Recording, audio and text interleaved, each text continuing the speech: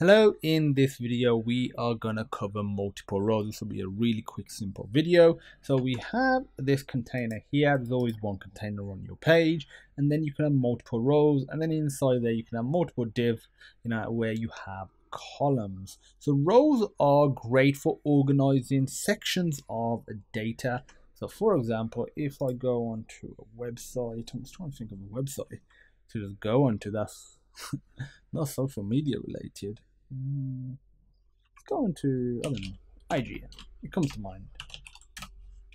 Okay, so if we go here, this technically probably would be a nav bar, but like this could be a row. These icons, that could be a row, so they're organized. Then this could be another row in itself. And even though when we resize it, things will move around based on a grid-like system, this could be another row. So it's just a great way of organizing data.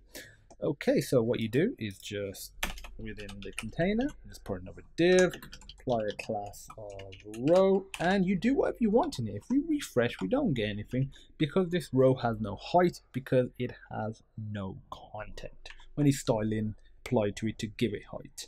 So if now we add a div, the dog is moaning downstairs.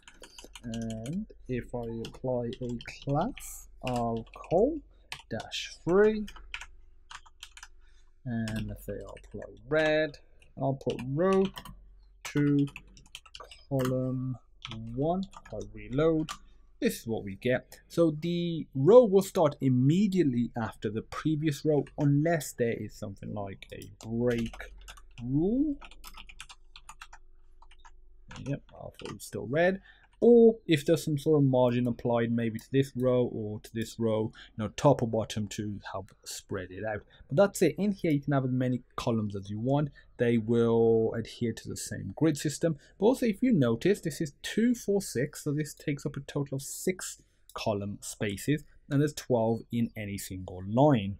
Whereas this is 3, so this isn't continuing off from here. This goes on to a whole nother, not just line, a whole nother row. So that's it. If you have any questions, feel free to pop me a message, and as usual, I look forward to seeing you in the next video.